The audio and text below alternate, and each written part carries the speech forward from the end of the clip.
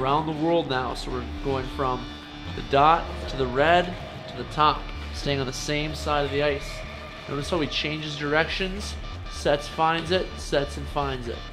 Good footwork here, great job. Now we're going the opposite way.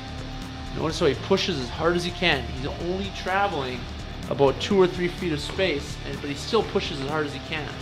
Every time you push, try to knock that white puck right off the board. Now he's going to go all the way around the crease, dot to the top, to the red, to the dot, back around. Early eyes, hands are steady, elbows are gathered, hips are low.